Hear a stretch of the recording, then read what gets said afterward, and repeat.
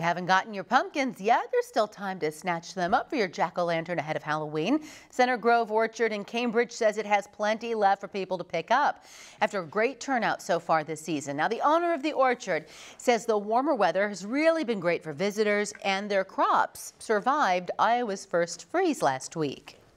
I haven't noticed anything with pumpkins. They all look like they escaped any type of frost damage.